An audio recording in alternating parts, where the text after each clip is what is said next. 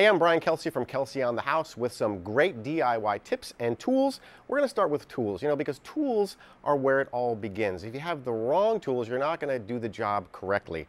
I love this tool here. This is a Dremel Ultra Saw 3-in-1. I love it because it's powerful, it's light, and it cuts through everything. You don't need a lot of different tools. This cuts through metal and plastic and plexiglass and wood. I use it on tile to replace broken tile. You just kind of trim around the grout and pop it out and pop a new one in.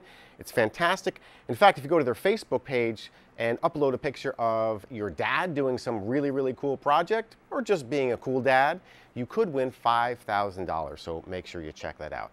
Now from there, let's talk about paint, because paint is one of those things that really, again, anybody can do, and usually that's the first project people tackle. So what we did here is we took this mirror that just had kind of a gold finish, and we painted on top of it. We didn't paint all the way through because we wanted that sort of gold color to come out, and we're using a great paint here, Shabby Paints. You can check them out at shabbypaints.com, and I love them because they are so great for the environment. They're low VOCs, no VOCs.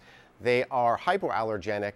They are just fantastic. They exceed all sorts of green building standards, so you're not going to have to worry about it affecting you or the environment. And in the end, look at the product. It's fantastic. You can go check out their Facebook page. They've got a whole community there with different designers, and they can answer questions. And again, for more information, you just go to shabbypaints.com.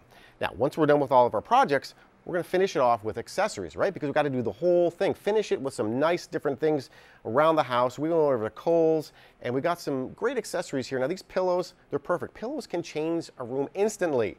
These are $24.99, a great deal. Pop those along for different colors and different sort of accents, and you can really make a room really pop.